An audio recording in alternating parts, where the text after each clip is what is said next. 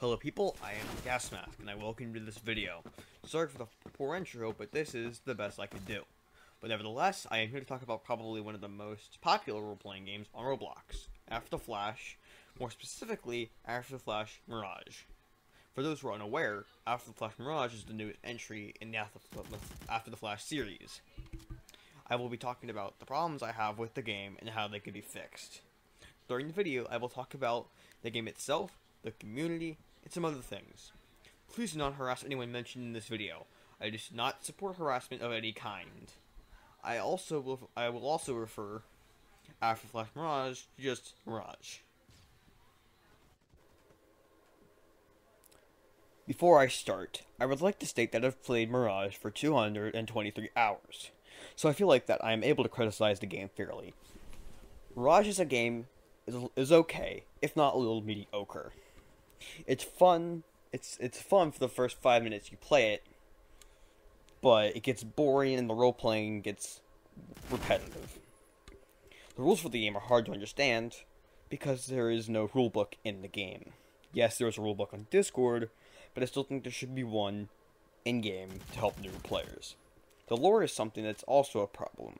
People don't seem to know it is fact. I've been told many things that people say is true, only to get yelled at by a turbo nerd because I got it wrong.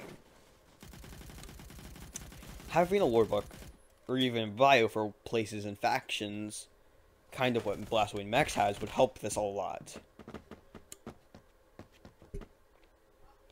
The game is also heavily monetized. Playing the game as a free-to-play is very boring. In events, you rarely get one item for free. The one way that these events are monetized is the dreaded box, which is basically a glorified, predetermined loot box that you need to wait for about a month to get the actual item that you're still gonna probably need an entire essay worth of lore to use. It's also going to cost you around 40 bucks to get all the items for that event because they cost around 1,000 Robux each.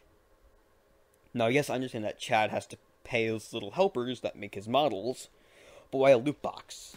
I don't need to remind you that we hate loot boxes. Everyone does. Almost everyone. Like, okay, let's talk about the community now. The community of Mirage is bad, like the worst I've ever seen on Roblox. People are more likely arguing over small and unimportant things instead of role-playing.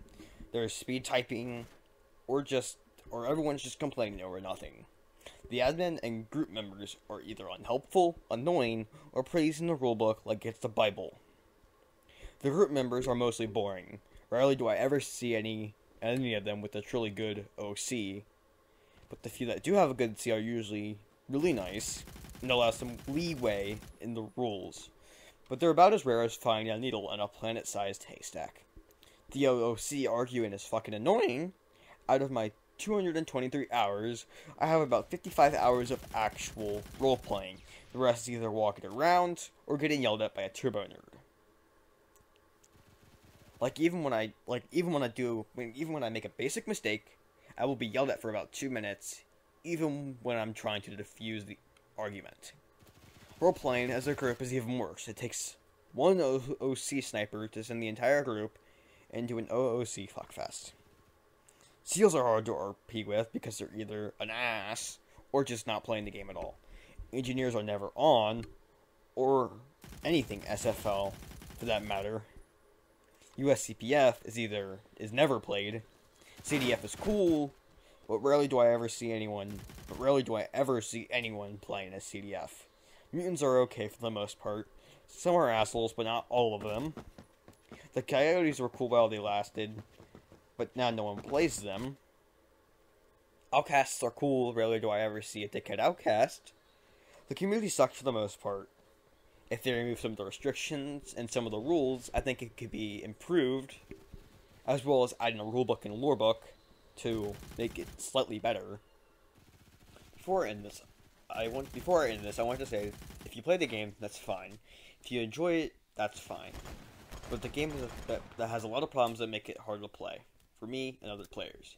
I don't hate Chad or his admins, but I hate the game. But I think it could be better. If you like this content and you want to see more, comment down below. If you want me to RP, if you want me to review a few other role-playing games, comment them down below. I'll see you all next time. If you like the video, like, subscribe, do all that, and see ya.